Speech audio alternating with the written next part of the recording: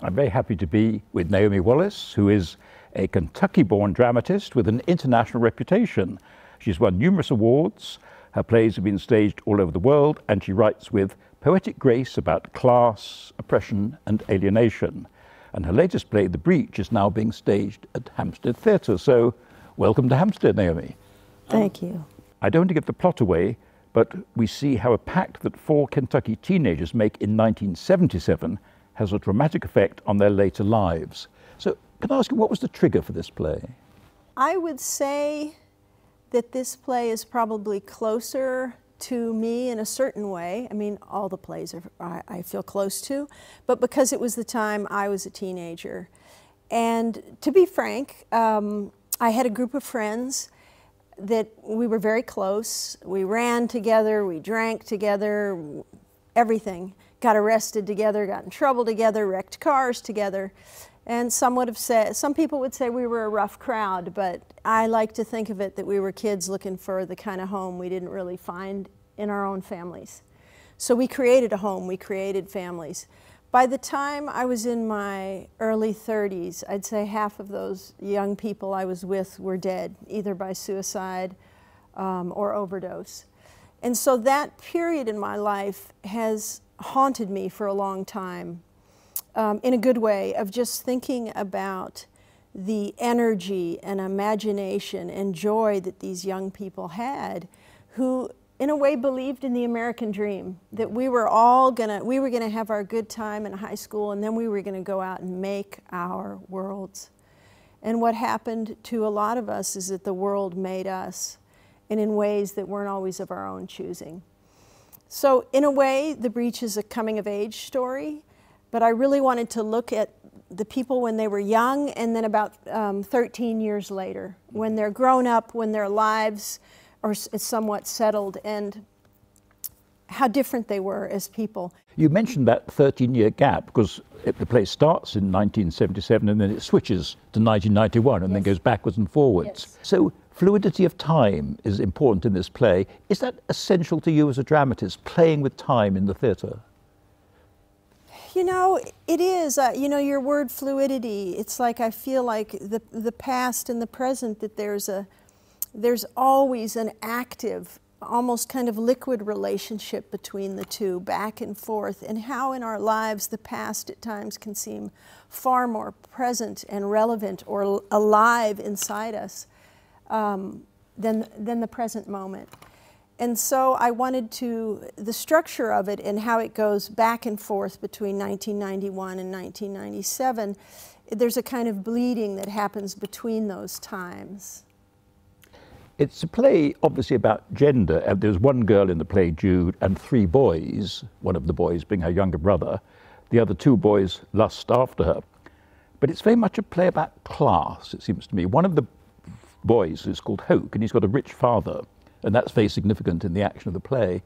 Are you still angered by the privileges that money and class can enjoy? Well, you know, nowadays we're not supposed to say we're angry, are we? We're investigating. Why not? Why can't we say that? We're investigating. You know, the class, social relationships have always been something that have inspired me. To look at how we live in a culture that focuses so much on individualism and the individual, as though the individual is all powerful, and that things like class, race, gender are secondary in some way. And so what I experienced growing up was that when we were young, we were all together. This was in Kentucky, of course, but I imagine that holds true for others as well. We felt we didn't care about class.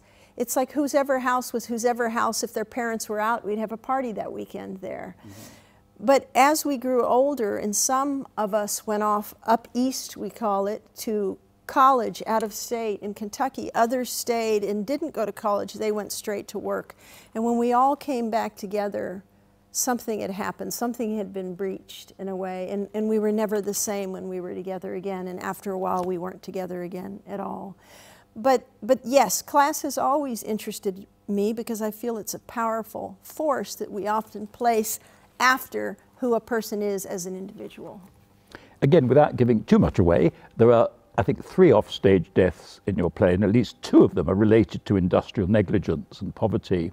I mean, again, is that something that gnaws away at you, the fact that America is still an under-unionized society and workers are not protected? You know, I like your expression. It does gnaw away at me.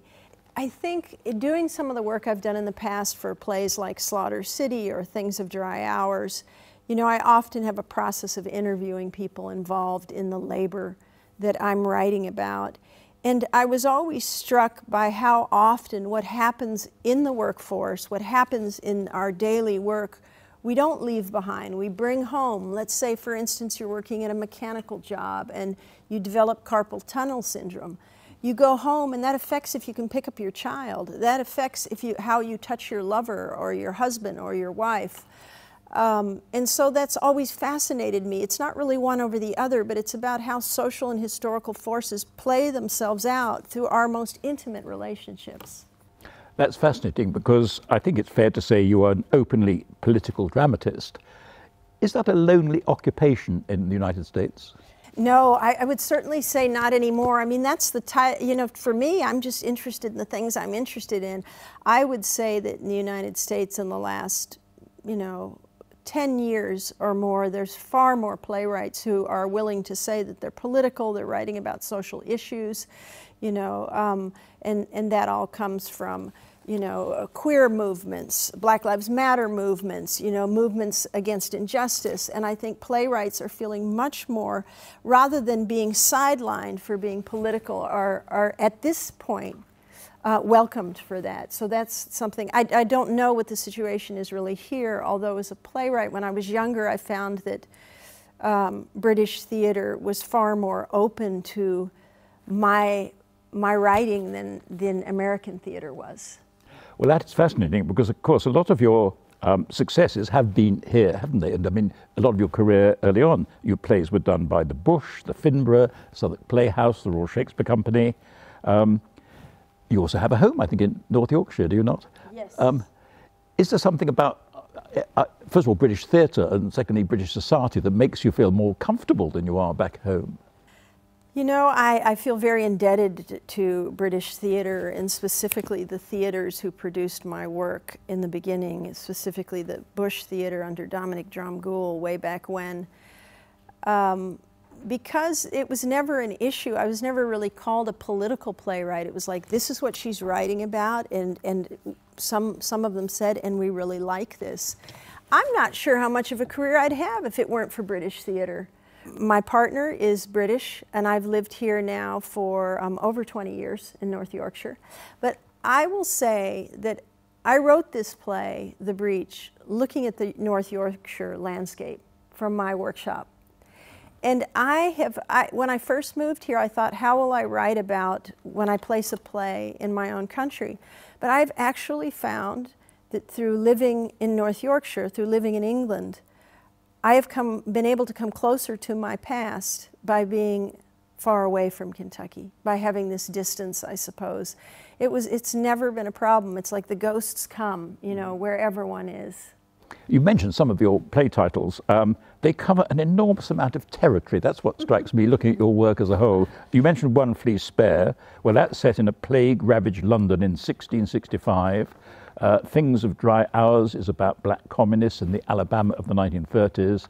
In the Heart of America, I read again only yesterday, is about an Arab-American woman trying to find out what happened to her brother, who's gay, during the Gulf War. I mean, the range of subjects, historically, geographically, is very wide. Can you pin down what dictates your choice of a subject and a period? You know, I have always been interested in conflict and war. Mm-hmm. Whether it comes home, like it does in some ways in The Breach, or whether it's abroad, some of the writings that I've done about the U.S. wars in the Middle East. But as corny as it sounds, most of my plays, they're about intimate relationships. They're about love in its many forms. I would say that that is one of the cores of my writing, and how social forces divide us from one another. That's always fascinated me, you know, that we think we're in control of our lives, and then these things happen that knock us off the path, and we think we can get back to where we wanted to be, but by then we're transformed. So I mean, for me, being, I guess one would say, an American writer, I'm not even sure how I feel about that term.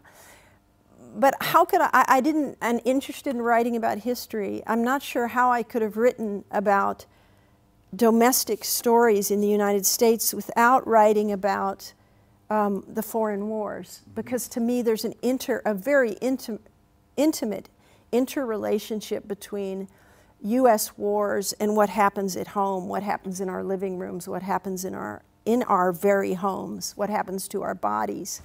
So those things were always connected to me. So therefore, I wrote about the Middle East wars in various plays.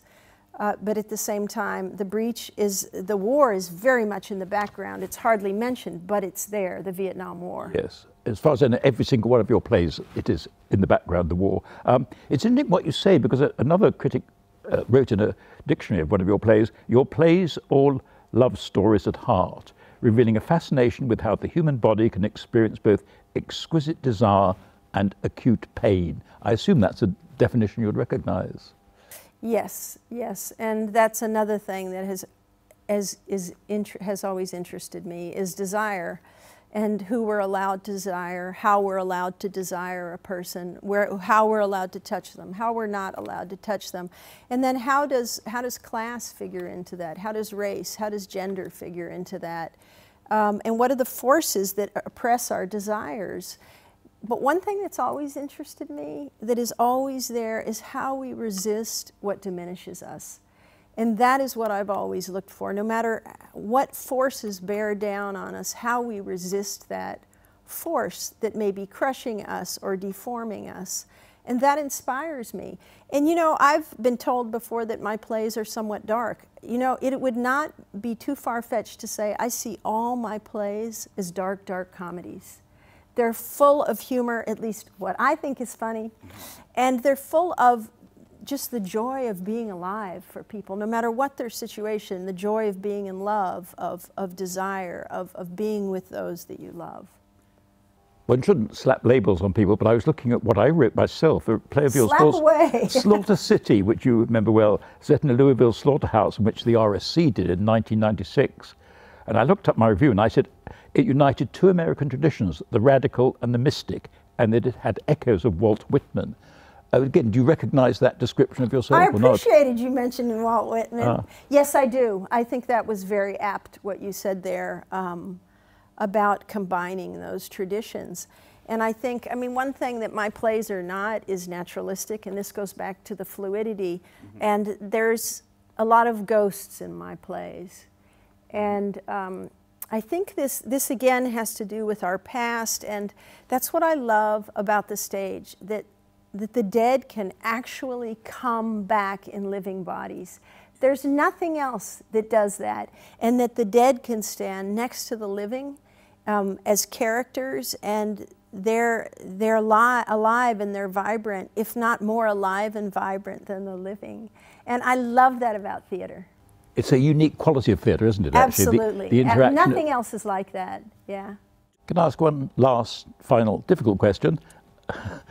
Why, in the last analysis, do you think you write plays? Is it to change society, to raise awareness? I mean, can you analyse your motives? Can I analyse my motives?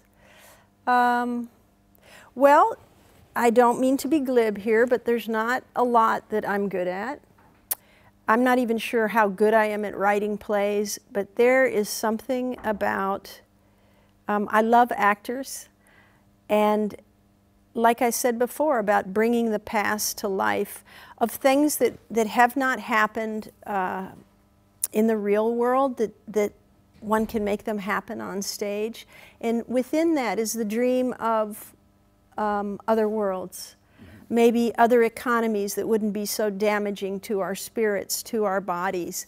Worlds where we're more free, where there's not such disparity between working people and the super wealthy.